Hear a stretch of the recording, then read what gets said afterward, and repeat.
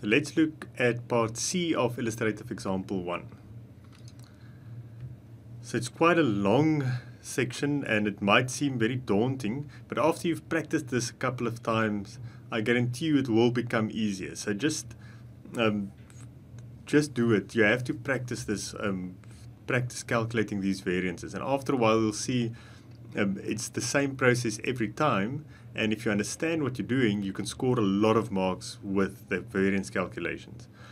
So let's see. Calculate and analyze the following variances. And the way it's laid out is a bit funny. I don't like it too much. So let's just read through it. So the first one is total material variance. So that means the total difference between budgeted and actual. But when I say budgeted, I mean the flexible budget. So that's the total variance. So that means it includes the price and the quantity variance. Then the next one says material purchase price variance. So that's the first detailed variance. And then material quantity variance, so that's the next one. So the total material variance would be the purchase price variance and the quantity variance added together. And then number 4 asks you to illustrate that 2 and 3 equals 1. So you see, it's asked in a very funny way. What you actually need to calculate is part 2 and 3, material purchase price variance and the material quantity variance. And then you can simply add the 2 to get the total variance, or you can calculate the total variance first and then just add the 2 and check whether you do get to the total. So I'm just going to show you how to calculate the purchase price variance and the quantity variance. Next, then we have the total labor variance. So again, the total variance is simply the flexible budget less the actual budget, and then the labor rate variance and the labor efficiency variance. So those two together will make up the total, and then they ask you number 8 to illustrate that the labor rate and the labor efficiency variance adds up to the total. So you can check yourself that it does. But you'll see if we do it using that table, all of this will already be done on that one table. So that's why I'm not going to focus too much on illustrating that the two make up the total. And you'll get, I think it'll become clear when we do it. And then just to get to the other variances, so they want the variable manufacturing overhead rate variance, the variable manufacturing overhead efficiency variance, and then the variable selling and distribution cost expenditure variance, and the selling price variance. So all the items that I circled are the detailed variances that we need to calculate. All the other items are simply adding those for each cost element to make up the total. So it's just checking your calculations. So let's do this using that table method. You can do it using the calculations in the textbook to check whether you get the same results. And that's probably not a bad idea. But I'll illustrate the table since it saves a lot of time and it's much easier to see what you are doing. So we've got the actual values on the right-hand side. We know we need the flexible budget on the left-hand side. So remember, flexible budget is the standards, so that standard cost card, but using the actual units produced. Always actual units produced. Everything on this table takes into account the actual units produced. And in the middle, we have that column called the actual quantity of input at standard. And our variances would be the price variance on the right-hand side and then the quantity variance on the left-hand side. Quantity variance would then be our efficiency variances for overheads and labor, and our price variance would be our rate variances for labor and overheads. So our first cost is the direct material. So let's see what's our...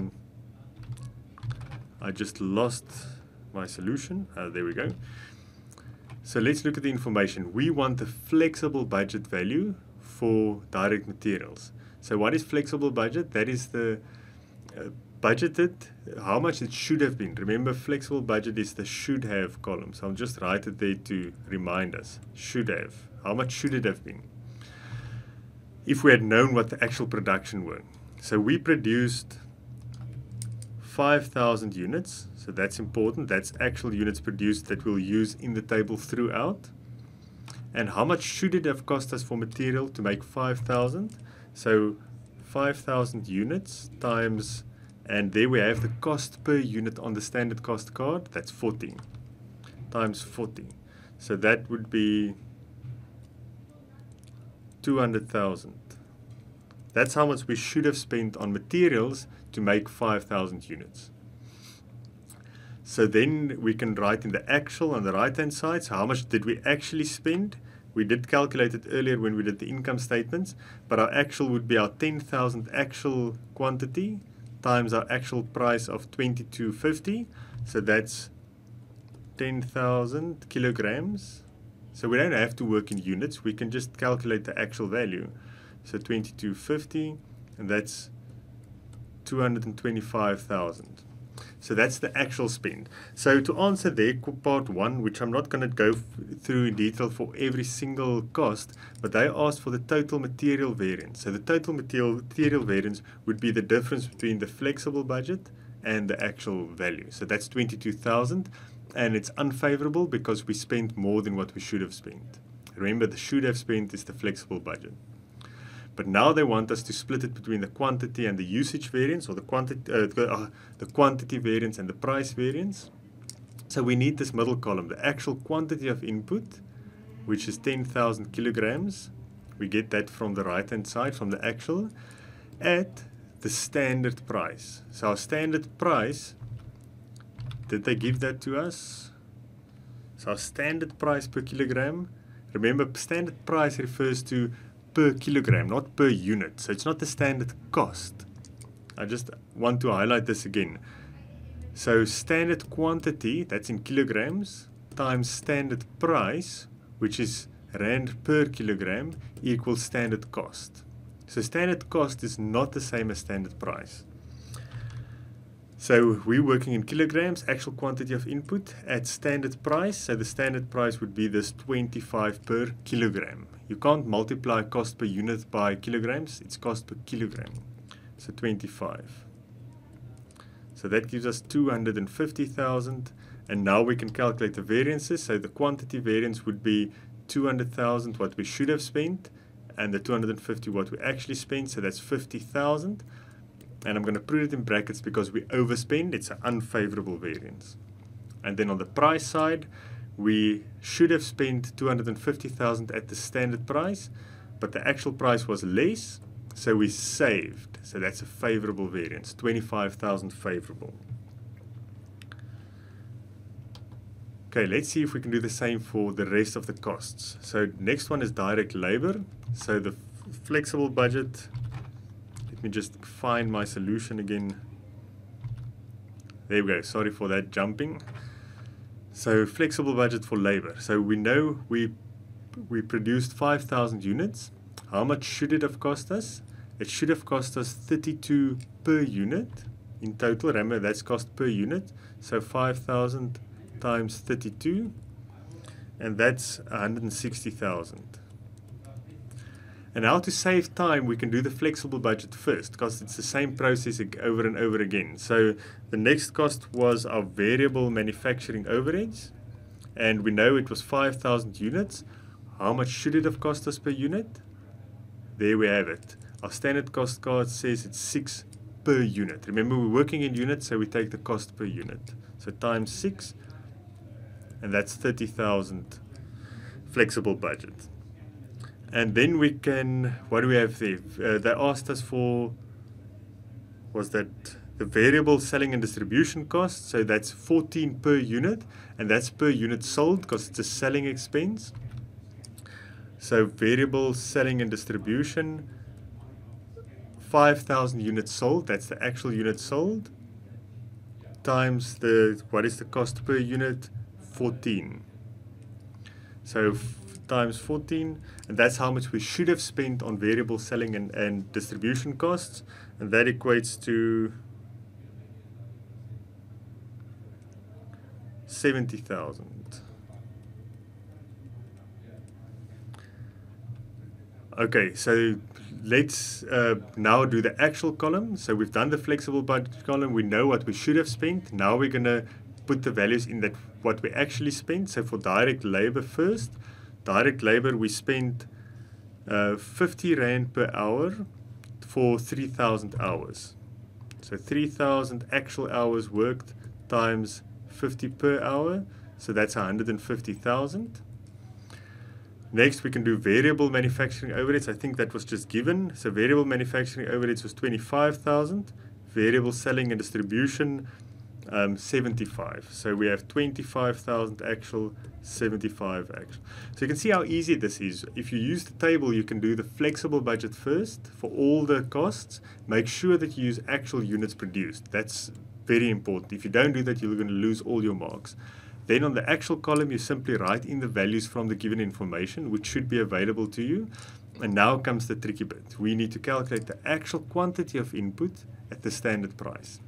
So for labor, the actual quantity comes from the right-hand side. So that's our 3,000 hours actually worked. And the standard rate per hour should come from our standard cost card. The standard rate per labor hour, 40. There we go. Times 40, and that's 120,000. And now we can calculate the variances. So labor, we should have spent 160. We actually spent 120, so we saved. There's an efficiency variance that's favorable. On the rate side, the price variance, at the standard rate it should have been 120, but we actually spent 150, so that's 30,000, and it's unfavorable. We spent too much. The rate was higher. It was 50, and it should have been 40. Then variable manufacturing overhead. So let's just take here for variable manufacturing overheads, it varies with hours worked, and you can see it's the same hours per unit as direct labor. So we use direct labor to allocate it, and the standard rate is 750. So we would have the same actual hours worked from labor times the standard rate of 750. That's 22,500.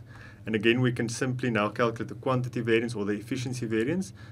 We should have spent 30,000. We actually spent less. So it's a favorable variance of 7,500. And then on the price side, so the rate variance or tariff variance, we should have spent 22,500, and we actually spent more. So this is a unfavorable price variance or rate variance. So now we've done all the variable manufacturing costs. Now we need to do the variable selling and distribution expense, and there they asked us only for the spending variance.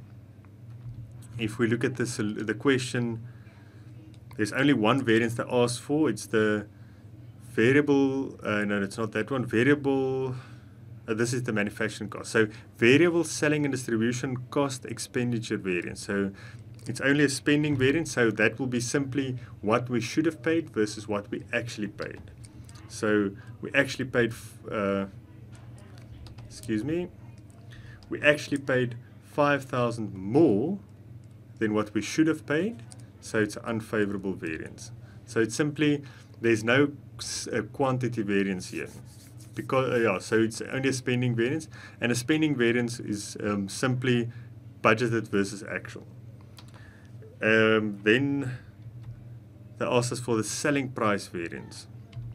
So the selling price variance don't really go on the table, so I'll just make some space at the bottom.